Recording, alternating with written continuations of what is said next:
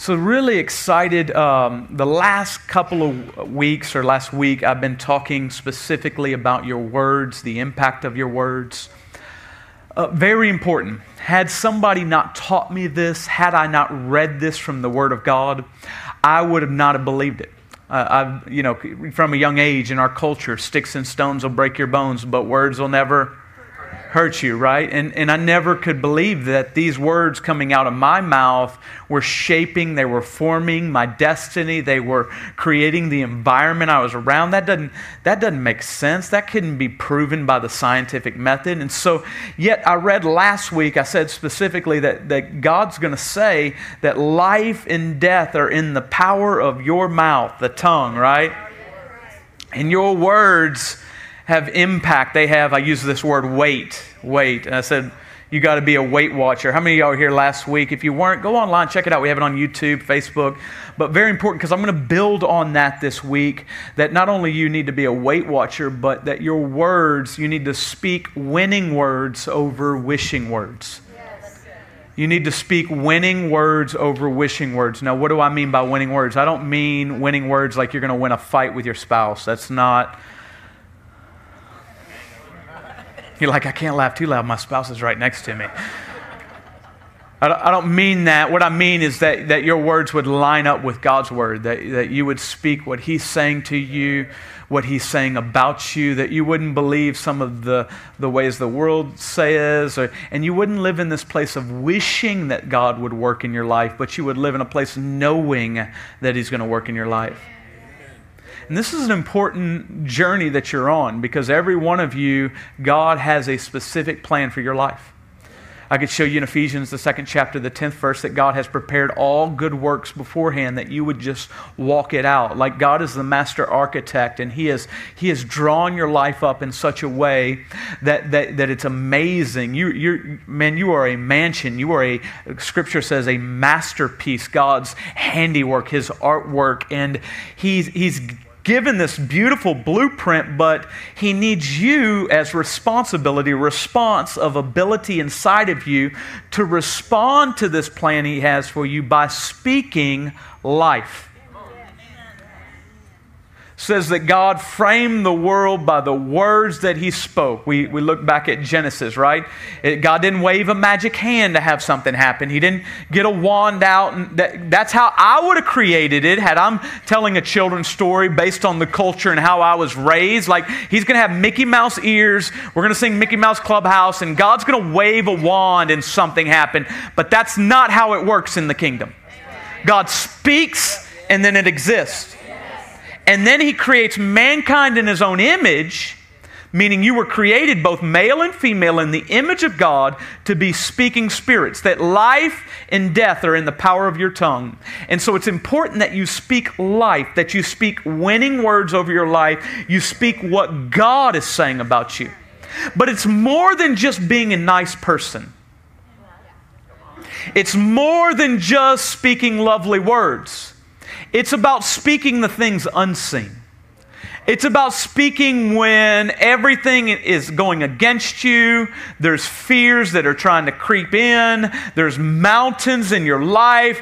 And it's speaking no longer what you just see and feel and touch and taste, but it's speaking in a place of what you believe, the promises coming to pass. Y'all okay today? I'm going to preach a little bit today. I'm not going to teach so much, but you got to hear me today. And I do need some help when we get this thing going. So the beautiful thing is Jesus is going to teach this beautiful parable about faith and what does it look like to have faith. And He connects faith with your words. Now, why this is important is because the writer of Hebrews says without faith, it is impossible to please God. Those that come to God must believe that He is, and He's a rewarder of those that diligently seek Him. So God will speak something to you. Faith comes by hearing, and hearing God's Word. And so God speaks a promise to you, and now the question is, can you tie your words to your faith? Back in Mark 11, Jesus goes to this fig tree, and I think it was morning because He says it's for breakfast, and He goes to the fig tree. It says it's the season for the tree to have figs, and there's no figs on it. And so Jesus just curses the fig tree right there. That's like you going to Whataburger and they don't have any bacon, right? Like, how are they not going to have bacon for your burger? That don't make sense, right? And so you curse Whataburger, and then what happens? It just blows up right there, because the tree, when Jesus curses it, it immediately shrivels and dies. Now, that's pretty amazing, right? All right, the two people that are with me today. It's pretty amazing that somebody could speak words and it immediately happened without using Roundup. Right? And most of us marvel at that, like the disciples, and we say, wow, that dude's God. That's God. That's why that happened. But Jesus takes it an opportunity to not only show that He is God, but that now He's given us responsibility. A response now given to us, an ability inside of us, this responsibility to respond like God would respond in this type of situation. Look at this in Mark 11, the 22nd chapter. It says, have faith in God. Now, you'll see that word in. I've actually studied Greek, took seminary and had some Greek classes. That word in is actually possessive. Literally translated, translators just got scared. Literally translated, it's supposed to say to have the faith of God. Have the faith of God. So what is Jesus saying here? He's saying, what I've demonstrated to you right now, the faith that I'm demonstrating to you, I want you to have. Now Jesus is taking it to a whole new level. It's one thing for Jesus to do something. It's another thing for Jesus to ask you to do it. But yet He's that amazing that He does, and He gives you the ability. So He says, have faith in God. For verily I say unto you, for assuredly I say to you, whoever says to this mountain, be removed and be cast into the sea, and does not doubt in his heart, but believes that those things he says will be done, he will have whatever he says. Now, stop here for a second. I want you to get this, because I kept on reading the East, and I think they missed this. But look at this right here. It's going to use the word says 3 times. Speaking 3 times to believing just once. See, Jesus is trying to help you understand some things here. That a believing heart is a speaking heart. And so the first observation I want you to understand about your words and about having winning words and about getting to the promises of God is that you have to speak your faith. Amen. Notice the mountain doesn't move and then you speak. You speak for the mountain to move. Y'all know the guy named Doubting Thomas in Scripture? It's a shame because we all know him by Doubting Thomas, right? And because Thomas, he shouldn't have gotten a bad rap like that. He should be Apostle Thomas, right? But yet we all know him by Doubting Thomas. And why is that? Because he says, I ain't believe in this resurrection unless I get my finger and I stick it right into the nail holes. Unless I put my hand into his side. I guess he wanted to put his whole hand in there. I don't know what he was thinking. I would have never said that, right? That's just... But he didn't believe, right? He was doubting. And Jesus comes to him and he says, come on, put it in there. That's weird, right? To think of it, that literally happened. Like he's like, put it in the side, just reach in there. Move the skin around a little bit. There you go. Sorry, the pastor, sometimes you like envision these stories and you're like, this is weird. But yet, I love what Jesus says after it, which is way more profound than sticking his hand in his side. He says, more blessed are those that don't see, yet still believe. Why is that? Because faith is the place of the unseen realm. And that unseen realm only comes to pass with a winning mouth, a mouth that chooses to speak God's word. Now, had I not read this, had people not taught me this, I never would have believed it. I never would have believed it. Because I would be one that I'd pop off at the mouth. I had the gift of gab. I knew how to tell people when they were wrong and how they were jacked up. I knew how to, you ever heard this? It is what it is, right? But the problem with that statement is there's no faith in it. I'm saying it is what I can see, and instead of saying it is what I am going to speak. But that's what Jesus is trying to teach him there. And so I love this because in the Scriptures we find evidence of somebody not using their mouth to have winning words. It's Zacharias. Zacharias, if I put it in kind of our context, is a pastor. He's a priest in the Jewish temple, but he's a pastor. He teaches at a local synagogue. And so he's been praying with his wife Elizabeth for them to have a child. And they've been believing God. They've been praying for this, asking God, bless us, please give us a child. We want to see this promise come to pass. And then all of a sudden, Gabriel shows up and says, hey, I got good news for you guys. You're going to be blessed with a child. God has made this promise now. All the prayers that you've been praying have been heard, and your child is here. And you would think that the pastor is like, I know, praise God, life out of my mouth, right? But he doesn't respond that way. In Luke, the first chapter, he's going to say this. And Zacharias said to the angel, how shall I know this? For I am an old man, and my wife is well advanced in years. Now, I got a question. Had this ever happened in Scripture before? Where God touched an old man with a wife that was well advanced in years. Now you think a pastor would know that this has happened before. He has an angel of the Lord standing in front of him, but yet he's pulling the Gideon. How am I going to know this, God? And watch what happens when he has a response that's based on wishing instead of winning. He says this, and the angel answered and said to him, I am Gabriel, who stands in the presence of God and was sent to speak to you this joyful news. But behold, you will be mute and not be able to speak until the day these things take place, because you did not believe my words, which will be fulfilled in their own time. Let me tell you what's happening here. God's about to send the Messiah, Jesus. He wants to send a forerunner, John, through Zacharias and Elizabeth. He wants to do that. And he says, man, we got to shut this dude up, because if he speaks the wrong words, he's going to mess up this plan. And how many times do I see myself and God promises me something and I say, but can that really happen? I mean, some of us, we feel like we're Dumb and Dumber, right? And they say it's 1 in a million, right? But you got to be able to say, so you're telling me there's a chance. The young people don't even know that joke. Older people are like, you shouldn't be watching those movies, Pastor. So the Lord shuts him up because he didn't want his words to mess up the process of the promise. Have you been there before? Yes. Have you been there when Jesus said, remember in Mark 11, you can't doubt in your heart.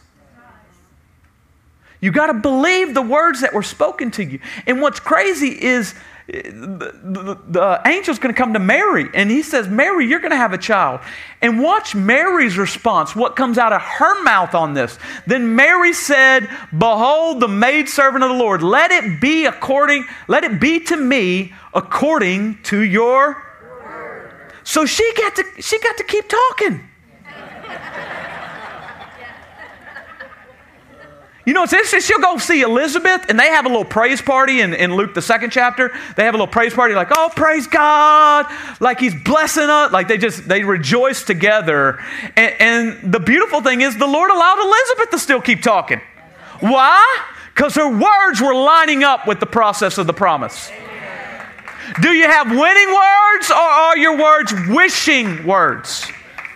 Wishing words don't receive the promise. Wishing words go back and forth. Wishing words are like, I'm not sure that can really happen. I'm well advanced in age. I'm not sure you can really bless me, God, because I haven't had the college education. I haven't done the things necessary. But God's trying to tell you, I'm for you. I'm not against you. If you would just get this mouth to line up with my word. Y'all okay with that? Yeah. Not only that, you got to stay consistent with this communication. Yes. Second observation, consistent with this communication. We get a beautiful picture into the spirit realm in Daniel Daniel, the 10th chapter. Now, Daniel's praying for his people. He needs a revelation from God because they're in captivity, and he's wondering, what is the next step for us, God? What is the revelation of us being delivered? And so he prays to the Lord. He begins to seek the Lord, and nothing happens for 21 days. And then on the 21st day in Daniel, the 10th chapter, the 8th verse, and the angel of the Lord, this time Michael, I'm using the archangels today. I'm going to even use Lucifer. Don't worry, I'm going to use you too. So here we go. It says this. Then in the Daniel, the 10th chapter, 8th verse, then he said to me, do not fear, Daniel, for from the first day that you set your heart to understand and to humble yourself before God, your words were heard. Now notice that. That was the first day. And I have become because of your words. But the prince of the kingdom of Persia withstood me 21 days, and behold, Michael, one of the chief princes, came to help me, for I had been left alone there with the kings of Persia. Now I have come to make you understand what will happen to your people in the latter days, for the vision refers to the many days yet to come. Amen. Now I love this because it gives us insight into what goes on when you pray. Notice there that God hears you when you pray. And He answers you not at some point down the line, but immediately. Now that's really good because sometimes we hear not yet, right? But maybe it's a not yet, maybe it's a spiritual battle going on like in Daniel. And so for you to back off and say, well, maybe I'm not supposed to have it, then your words get out of line with the promise of the process, and that's why you must stay consistent with your communication. That's a lot of alliteration. I need to stop that. But it's in this place that staying consistent with it and not giving up is allowing that angel that's working on your behalf to bring the answer. Because if you think that when God speaks to you and says, man, I've called you to have that spouse, and you're like, praise God, you think Satan's going to be like, all right, well, I'm going to just make sure that spouse comes along right at the right time, right? There's going to be challenges now to that. He's going to introduce some doubts and some wavering, and so it's important that you understand that when there's a promise spoken to you, there's a good chance there's going to be a process that you have to go through to get to it. We see this in James, the first chapter, the second verse. James talks about this process to the promise. He says this, my brethren, count it all joy when you fall into various trials. What? That's absurd. Does that make sense to anybody here? Yes. That you would get happy over going through a trial? Yes. But yet that's kingdom thinking. So maybe we should think differently. Well, then how should we think? Knowing that the testing of your faith produces or puts to work for you patience. But let patience have its perfect work, that you may be found perfect and complete, lacking nothing. I want to stop here for just a second here, because we've always heard this, and I preach on this a lot, but it's pervasive in our church culture. Don't pray for patience, because then you'll get what you're praying for. Now I want to kill this for a second, because James said, count it joy when you fall into trials. So there's something obviously that this saying doesn't get with kingdom thinking. Okay, there's a disconnect here. I want to show you the disconnect. Well, the thing is, you were created to be love. Back in the garden, when you were created in God's image, that was the image of God. That is, God is love. You were created to be love. Now, would I take metal and I stick it in a microwave? Unless you want to see the light show, you don't stick metal in a microwave, right? Some of y'all looking at me perplexed for a second here. Just go with me for a second. You don't stick it in there. Why not? Because it was never created for it. And you were never created for yourself. Through the fall, we went after our own self-pursuits and self-protection and self-preservation, and we did all of that because of the fall and because of sin, but Jesus came to set us free from that lifestyle. He came to create you so that you can be loved. And I don't mean like Hollywood love. I don't mean romance love, although that's nice and it's fun. I love it. But there's a deeper love. A love that lays down its life for a friend. A love that would die for its enemy. That's what Jesus demonstrates on the cross. A love that is selfless. And when Paul describes this love in 1 Corinthians, the 13th chapter, Go with me on this journey for a second. When he describes it, the first word that he uses to describe love, he says, love is patient.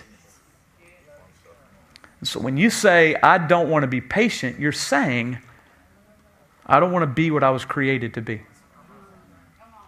I don't want to go through a trial.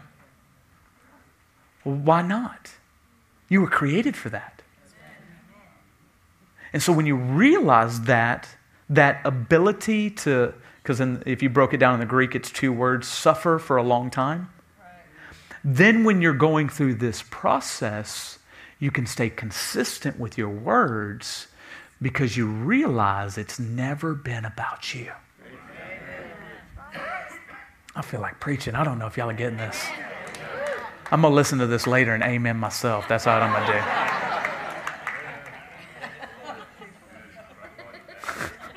My wife's laughing. She's like, you do need to listen to it. It's just... So it's in this place of being consistent in your communication through the trial, and what happens is there's pressure put against your flesh. There's pressure put against your soul to get you to doubt. Because James is going to say this. He's going to say, if anyone lacks wisdom, let him ask of God, who gives to all liberally and without reproach, and it will be given to him. And then watch this, because I think he goes from wisdom to just however you ask God, whenever you're praying, to pray like this. But let him ask in faith with no, zero. I know a lot of preachers say you can doubt. No, he says no doubting. Jesus just said, don't doubt in your heart. For he who doubts is like a wave of the sea, driven and tossed by the wind. That means you're driven and tossed by your emotions. You're driven and tossed by what you see. Oh yeah, God, you're going to bless me. Then the washing machine breaks down. Oh no! Then you lose your job. Oh no! I'm never going, and then right out of your mouth, I'm never going to be blessed. And it's like you were good, you were going, yeah, Jesus is amazing. I'm blessed, I'm the head, not the tail. Washing machine breaks down. Oh man, where am I going to pay that? I'm not blessed, man, I'm snake bitten. And you're unstable. One of the most challenging, and Papa will probably give me a big amen on this, one of the most challenging people that you pastor are the people that are unstable. And I love it because they'll come to you, the first words out of their mouth will be like Peter. They're like, I'm with you till death, Pastor, till Jesus comes back. And when they say that, you just want to be like, no, don't say that. I liked you. Like, you're going to go through a trial. You're going to walk away. Come on, you know? You feel like, you're like, oh, I prayed for you, Peter. I prayed, right? And I love this. Usually when somebody says that, I'll say this, time will tell. Time will tell if you're stable and if you can stay in faith, or if you're driven by the winds, or if you're driven by popularity, or you're driven by what you're seeing going on. Or is this gospel alive in your heart? That's why Paul, when he writes to Timothy, he says, choose faithful men. Stable. Why do you want to choose stable people? Because stable people can get the promise.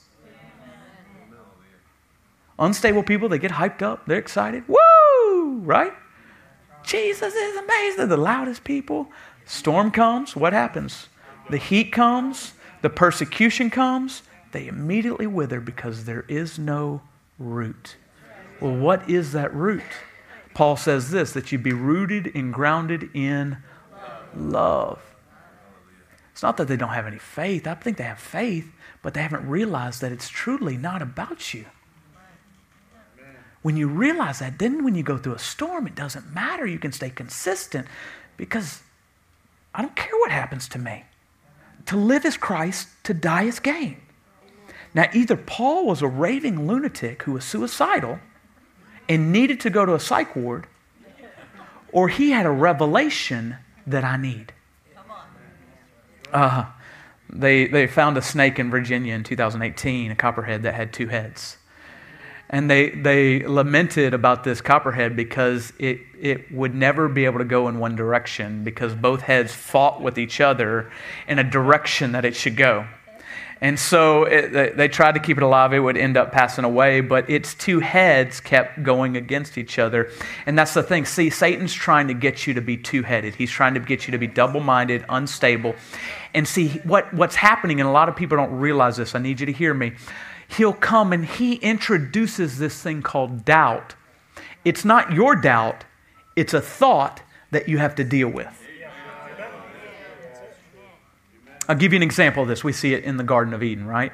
He says to Eve, right? And we see it clearly. He says, did God really say that you can't eat of this tree? Did he really say that? Is he really God? Does he really know best? That's what he's asking here.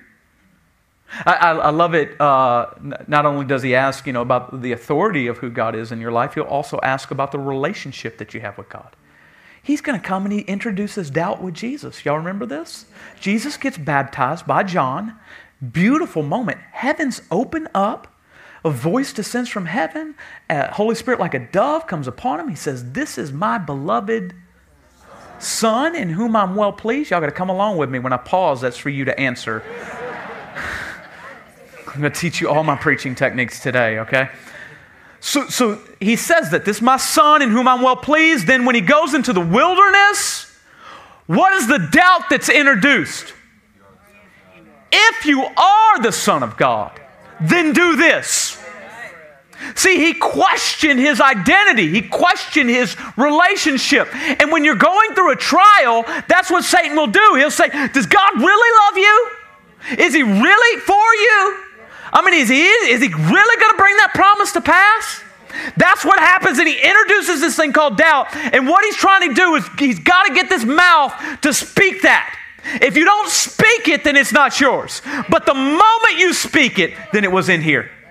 Oh, that's too good. That's what Jesus says, right? Out of the abundance of the heart, the mouth speaks. I showed y'all that last week. Matthew, the 12th chapter. Right? So when you speak it, you own it. But if you never speak it, it's never yours. That's amazing. That should free a lot of you guys because you get some crazy thoughts like you're driving down the road and you're like, oh, that would be 10 points if I hit that grandma right now, right? Maybe that's just me. And I spoke it too. Dang it! So, forgive me, Lord, right? So, this is revealing confession time. All right, anyway. So if you speak it, it becomes yours. And the point is, you can't speak it.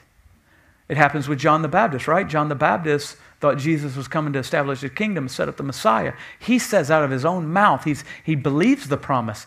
Man, behold the Lamb of God who takes away the sins of the world.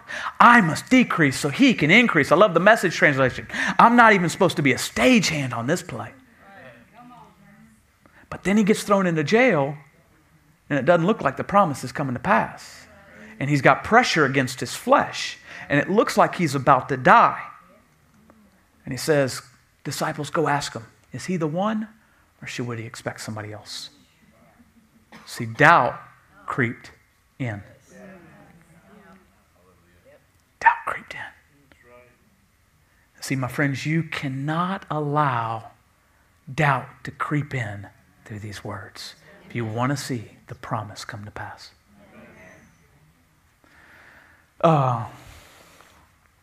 There was a guy that was convicted of murder, and man, the case was pretty much locked tight. Like, all the evidence was against him. He was going to get sent away for a long time. And the defense lawyer came to closing arguments. He's like, man, what do I do? Like, how am I going to get out of this? And he decided to throw up a Hail Mary. He said to the jurors, he says, the one that you presume who's dead, and the next minute is about to walk through those doors right there. And all the jurors, kind of perplexed and puzzled, looked their heads at the door waiting for somebody to walk through, and nobody walked through. And the lawyer said, see, I just wanted to show you that there is a reasonable doubt in you because every one of you looked at the door.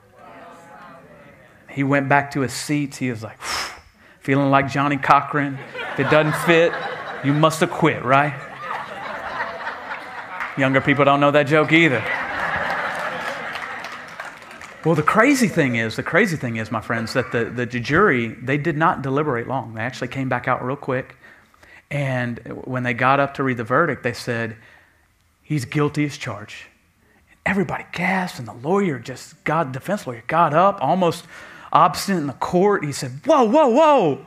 Every one of y'all looked at the door. There was doubt there.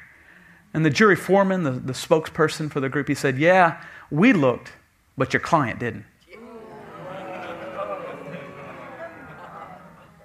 See, there's something about being fully convinced that you don't even move. Think of Abraham. Abraham, it says that he was fully convinced that if he offered Isaac on the altar, God was able to raise him from the dead. He was fully convinced of that. And see, there's a place in your heart that, that sometimes you'll have doubt. But it's not the problem of having doubt, because a trial will reveal when it's there. The problem is when you keep it. Because I don't want you to be condemned today. There's been times in my life where a trial revealed the doubt in my heart. The thing is, I just didn't stay there. I said, this is not of God. I need to change. I'll give you an example. I was living in an efficiency apartment. Y'all know what that is? It's just like a one room. It was so small that I could roll over and cook breakfast in bed, one of those kind of places. And one of these days I was struggling to get to work. I was late for work, and I was working for my dad at that time, being a door-to-door salesperson. And my dad came over, and man, he knocked on the door, I got up, let him in, and he began to just chew me out, man. Let me know, you got to be diligent if you want to be blessed by God and all this. And I just rededicated my life, and I was hearing these messages that I was the son of a king. Just kept hearing these. That's what they were speaking. You're son of a king. Expect the best. God wants to do the best for you. And while my dad's chewing me out, I don't know if you've already messed up. You know you messed up, and your emotions rise up, and you just pop off of the mouth. And I popped off. I said, well, Dad, if I'm truly blessed, why am I living this efficiency place? I'm supposed to be the son of a king. And my dad in this moment said these words, and I remember it. They pierced my heart. He said, son, you don't have any faith. And see, I could have took that as a place of condemnation, but I took it as a place of conviction. See, conviction's beautiful because conviction allows for change. I had doubt, I didn't want it, and I knew I needed to change. And what's beautiful is I would end up going to Germany, being stationed in the military. I'd live in this beautiful bachelor pad in Heidelberg. The Army treated me nice. It was nice. It looked right overlooked the city. And I was a stone's throw from the Heidelberg Castle. That's how I got Marla to marry me. Y'all. I was like, hey, baby, look at this. Please, come on, hook it up. And then we got married and moved into her place, but that's a whole nother story. So what's crazy is we're about to get married, and we end up getting married in the castle. Just a beautiful thing where we were set it up and able to do it, getting married in the castle. And right before getting married, I'm praying to the Lord, just kind of speaking with him speaking with me, and he drops this in my spirit. He says, do you feel like the son of a king now? See, he had promises for me. But I had to take, when these trials came, this doubt would pop up in my heart. I had to take and get it out of the way. And so it's so important, my friends, that you grow in your faith. But then there's times that the mountains seem to be too big in your life. The depression too much, the trials too hard. I don't know if you've ever been in a place where you're just like, Lord, if you don't show up right now, I got nothing. And it's in that place, my third observation I want to give to you is you got to doubt the doubt.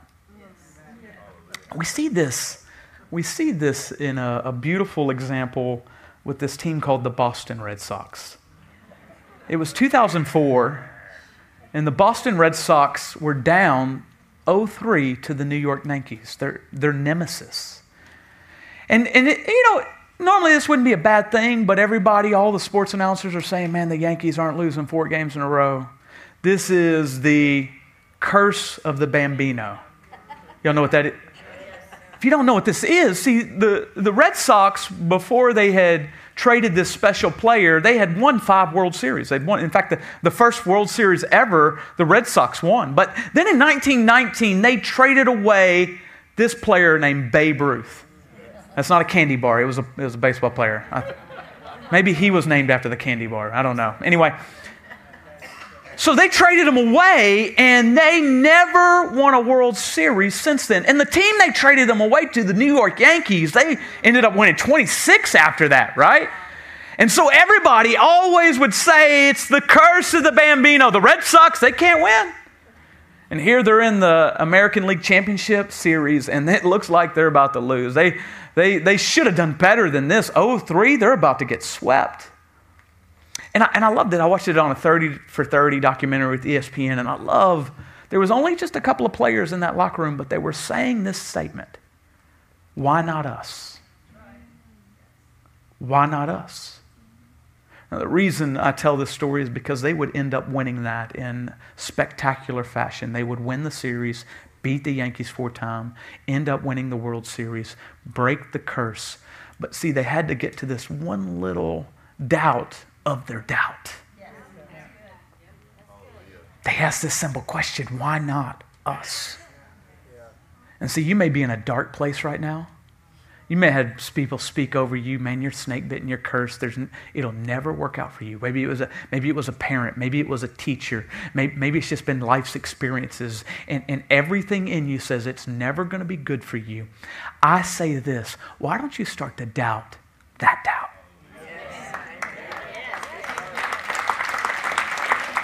Why don't you ask, why not me? Why can't God be good to me? I love this. It was, I just rededicated my life. It was 2001. And there was this girl that I had liked, and I was hoping, I was like, man, maybe this will work out. But the problem is she didn't like me. And some of y'all been there. Okay, so man, I'm like, God, can this work out? I don't know. And I'd prayed, I'd asked God, and I felt like God was calling me to marriage. And, so I'm hoping this worked out, but she was just being friendly. And so we'd go up to church together. And I remember one time before going up to church, we were in a fast food restaurant, just kind of in their drive-through, about to get some food. And she dropped this on me. She said, hey, Trey, you know why most girls don't like guys? You know what the number one reason is? I just read it in a magazine. And of course, I'm pretty confident in this answer. I'm like, because they're ugly, right? And she's like, no. And I'm like, because they're stupid? Like, I'm just, throw out the second one. If it's not A, it's got to be B, right? She's like, no, that's not it either. It's because they're short.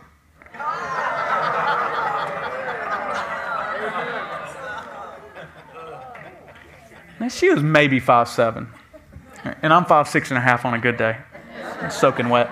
And so what's crazy is this doubt got introduced. And when this doubt got introduced, I started looking at my high school years, and I was like, was that the reason I couldn't get a date? In middle school, and I was thinking about college too, and is that the reason? And so this doubt started to overwhelm me. But yeah, God, you promised me a wife. How's this going to happen now? And I began to get angry. And I said, God, you promised this thing. I don't care what the world says. I don't care what this doubt says. And I said, God, I've heard that I can ask for attributes in my wife. So on my list, number 1, she loved you. But 1B is that she's taller than me. Because I want everybody to know there is a God in heaven.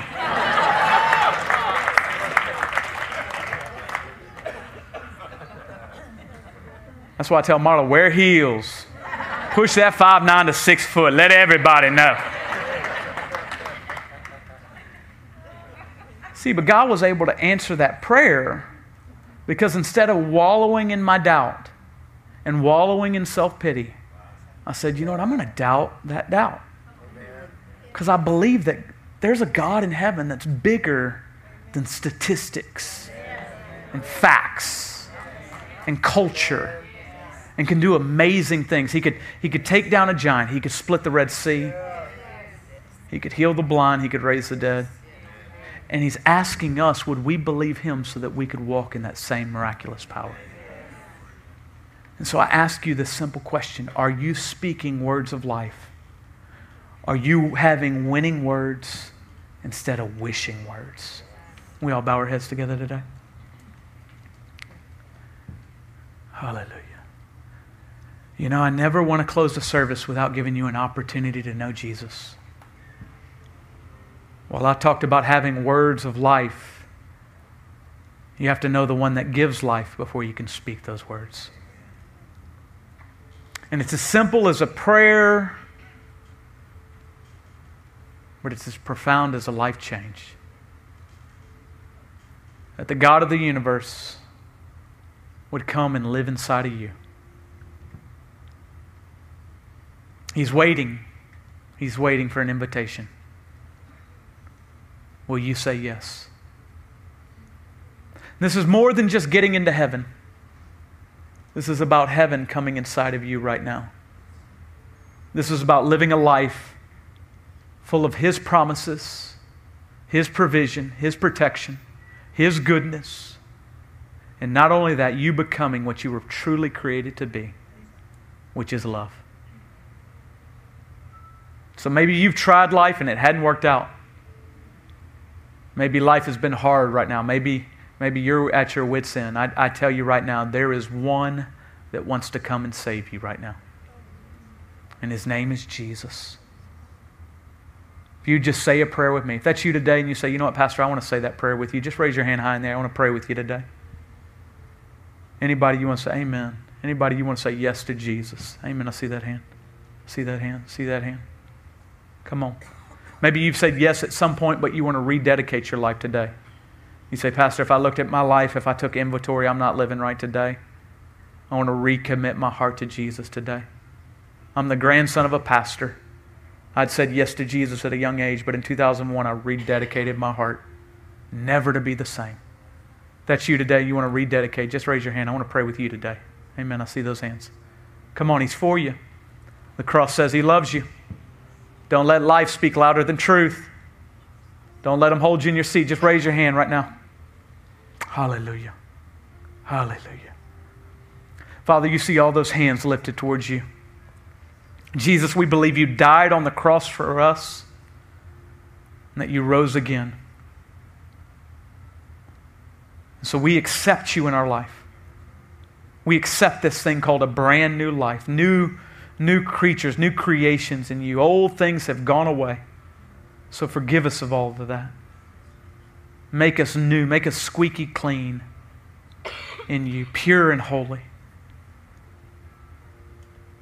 And Jesus, we believe you're coming again. And God, you're more than a God now. You're our Father. Teach us, guide us. You're not an earthly father that's evil. You're a heavenly Father that gives good gifts to your children. So teach us to think that way. And Holy Spirit, I ask that you would fill us. Fill us with your strength. Take out every empty room, clean every empty room where we can put a no vacancy sign on us. We'd be completely sold out for you. We're not trying this. We commit to it today. We thank you for this. In Jesus' name I pray. And everybody said? Amen. Amen. If you prayed that simple prayer with me, you are brand new in the kingdom of God. It says, old things have passed away, all things have become new. So I just want to encourage you with 2 words today. Welcome home. Welcome home. You're in the family of God. Hallelujah.